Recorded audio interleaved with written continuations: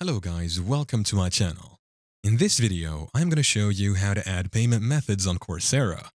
Coursera is an online learning platform that offers a wide range of courses, specializations, and degrees in various subjects.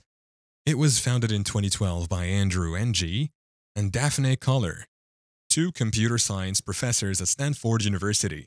Coursera partners with universities and organizations around the world to provide online courses.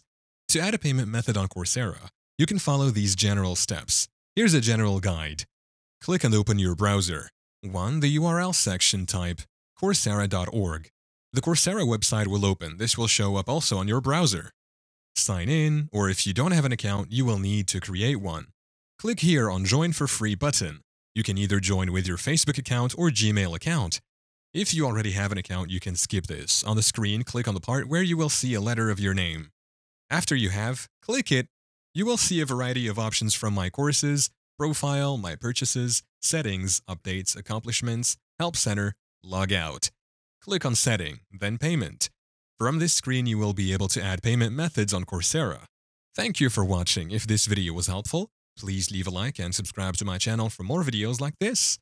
And click on that notification bell to never miss an update.